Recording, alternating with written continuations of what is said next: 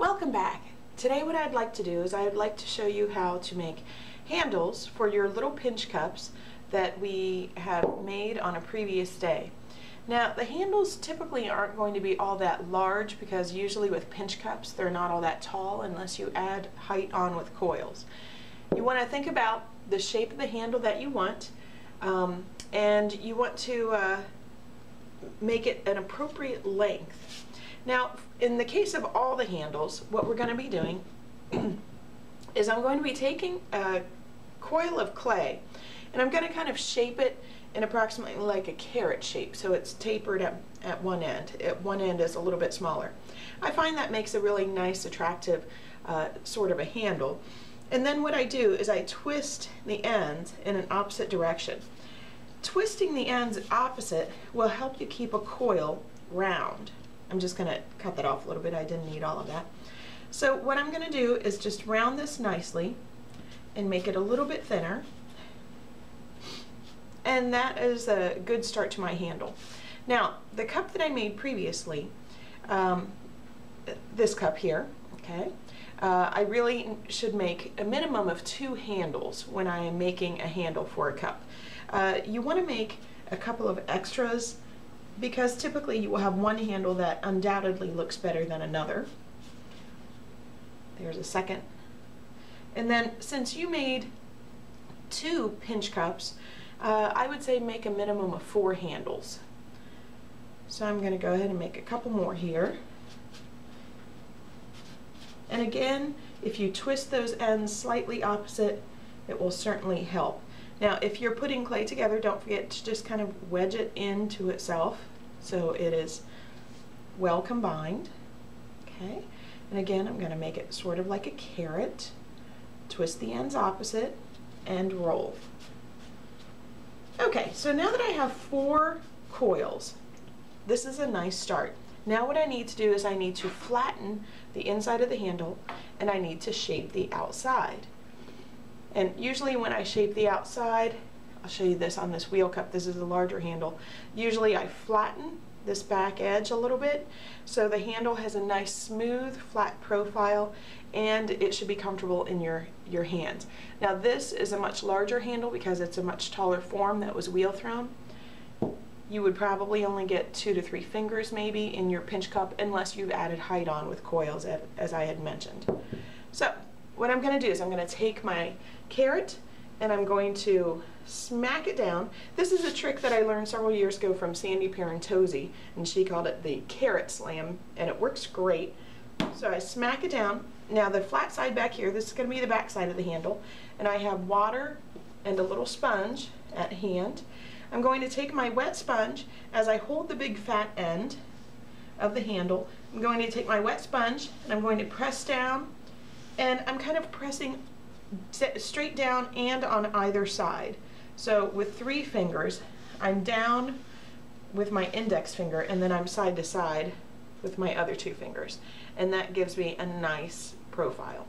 Now, what I'm going to do is wet my fingers a little bit and I'm just going to make sure it's super smooth. If you have any bumps or irregularities, you want to try to smooth those out. And then I'm going to arch this around on itself. And I'm going to place it on something that's usually plastic, something that's not going to dry it out. So this handle is clearly bigger than I will be using. I will be trimming off quite a bit of it. You always want to make the handle a little bit larger than necessary so you can trim it down. So I slammed it down, hold the big fat end, sculpt a little bit. Notice that I pull up on the big fat end, and what that does is it helps me to lengthen it. Instead of just making it wider and fatter, it makes it a little bit more slender. Okay, so with a little bit of water on there, I kind of sculpt it a little bit more, and then I'm going to arch it around, place it on my tray. Okay, and I'll do the other 2. And one of the key things about attaching handles is you always have to make sure that the handle and the form, the cup form, are the same moisture. If they are not the same moisture, that handle is just not going to want to attach on there without cracking. Because clay, of course, has to shrink at the same rate, and if your form is already shrinking, but your handle is not, it's just not going to work. You're going to have cracks.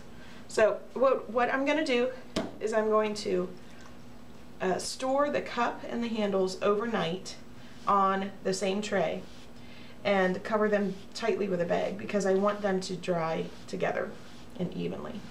And a little FYI here, you can see how my table is getting wet. You want to be careful not to get your handle stuck in wet areas. So I kept trying to go to a slightly drier spot. Okay, and last handle I will place on the tray. And there we go. Okay, so there are my handles. Now what I'm ready to do is I'm ready to store my cup on the tray, and then I'm ready to get a bag and cover the whole thing. When you put the bag over it, you want to make sure that it is going to be nice and tight so it creates a nice sealed chamber. Oh, I do want to do the foot ring first. I almost forgot that. I wanted to show you how to do foot ring. Foot rings, the same goes for a foot ring that it goes for a handle. We need to store it on it overnight so it can become the same moisture. So for the foot ring, I'm just going to roll a little coil. Going to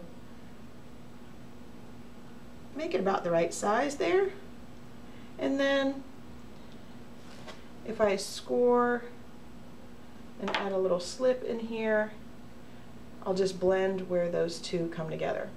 So I've got a foot ring appropriately sized. Then what I'm going to do is I'm just going to position it on the pot, and I'm not going to attach it today, but I am going to kind of push it on there so it kind of fits the form. Okay, so let me just pull this back up and you can see what I've done. So I've just kind of blended this a little bit so it looks like it's going to fit. I will position that on the cup, and then I will cover up the whole thing. Tomorrow when I come in, the foot ring and the handles and the cup should all be a uniform moisture, and then I'll be ready to attach it. But that's another day.